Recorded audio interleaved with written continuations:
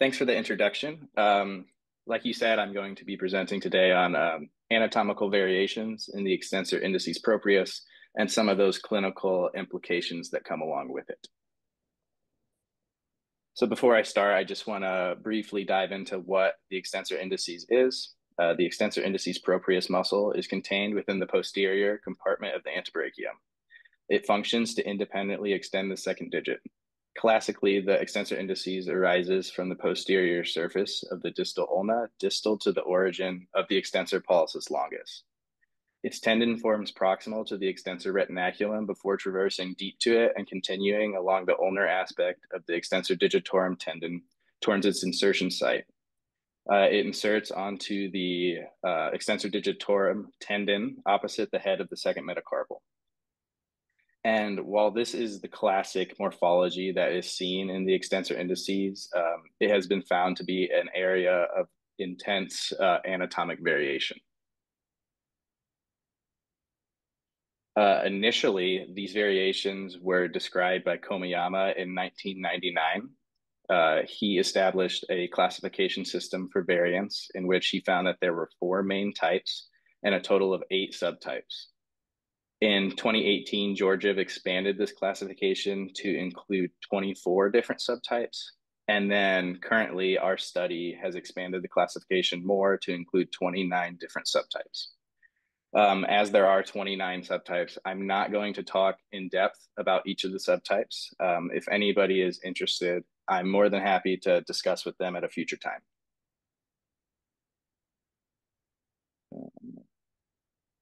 I will discuss some of the more prevalent of the subtypes, though. Throughout our research, we found a total of 17 of the 29 subtypes in at least one donor on one side. Of the 17, these were the 3 most prevalent. Type 0, which was found to be about 60.2% of our samples. This is our classic morphology with the 1 muscle belly and 1 tendon inserting onto the ulnar side of the extensor digitorum. And then we had type 2A1 and type 2B1, which were both found to be present in about 6.1% of samples. Type 2A1 exhibits this classic tendon, and then there is also an accessory tendon inserting onto the radial side of the extensor digitorum tendon. And then type 2B1 has the classic tendon, and then there's an accessory tendon inserting onto the same spot as the classic tendon on the ulnar side of that extensor digitorum tendon. And then, so what were we trying to accomplish with this study? So the project aimed to explore the variations of extensor indices and look at their individual prevalence. We also wanted to see how these different classifications affect the morphology of the muscles and tendons themselves. For our specimens, we were able to use we were able to use 50 formalin embalmed cadavers for a total of 98 extensor indices. 48 of these were bilateral, and there were 2 donors that we were only able to use one side on, resulting in unilateral dissections. We had 49 from the right and 49 from the left, respectively. As for our initial dissection, initially superficial soft tissue was removed from the antebrachium by the OMS1 students. The extensor digitorum was identified and reflected from its proximal origin. From there, the muscles of the dorsal antebrachium were separated to help identify the extensor indices. And then after the muscles were separated, we took care to trace them from the most proximal origin all the way to the insertion sites, taking special care to preserve all accessory muscle bellies and all accessory tendons.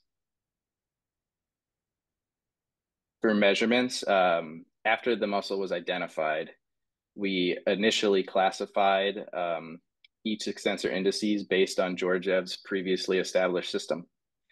If the morphology did not match Georgiev's previous classification, it was noted, and we expanded upon that later. From there, we found the center of the extensor indices muscle. We identified this using the intersection of the 3 triangles formed by the proximal origin, distal origin, and the musculotendinous junction. The picture on the right there shows how we line those triangles up to find the muscle center.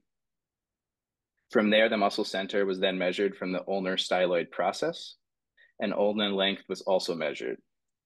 We divided the distance from the ulnar styloid by the ulnar length to help standardize this, seeing as all the donors have different length ulnas.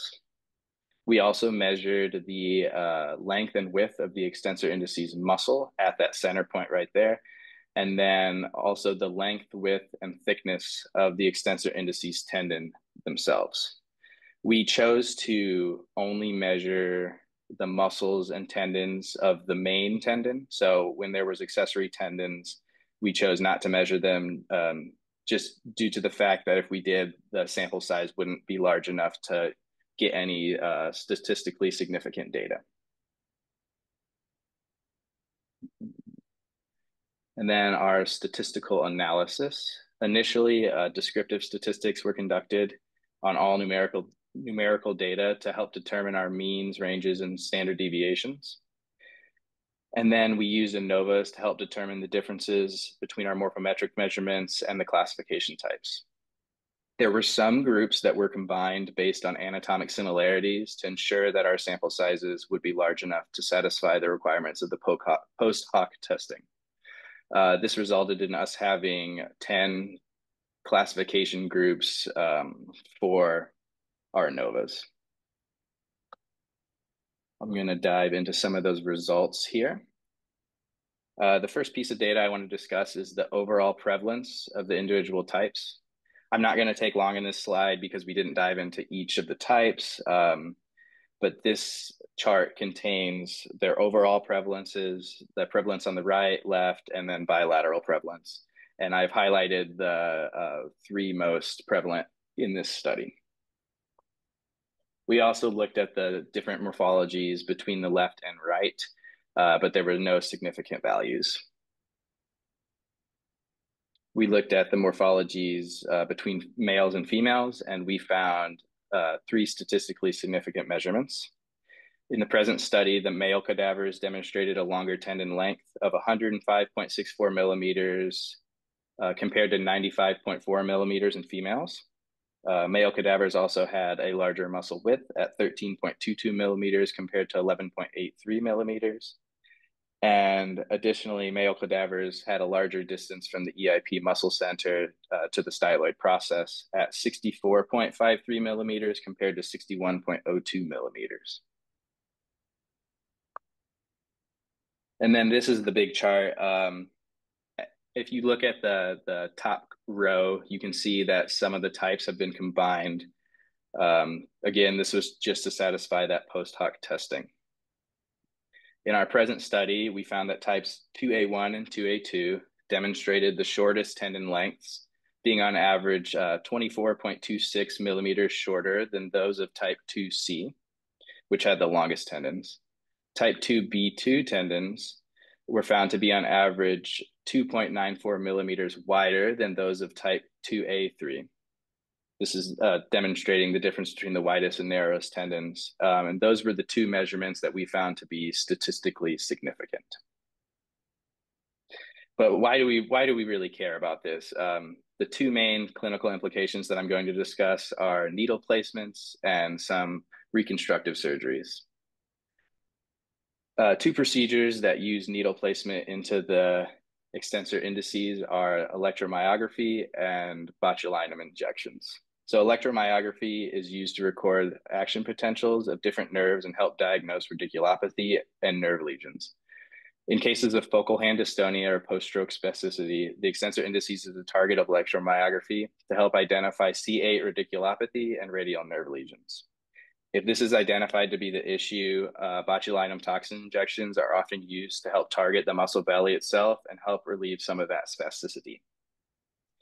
In previous studies, the ulnar styloid process was used as a landmark to help identify where in the antebrachium the extensor indices muscle lies.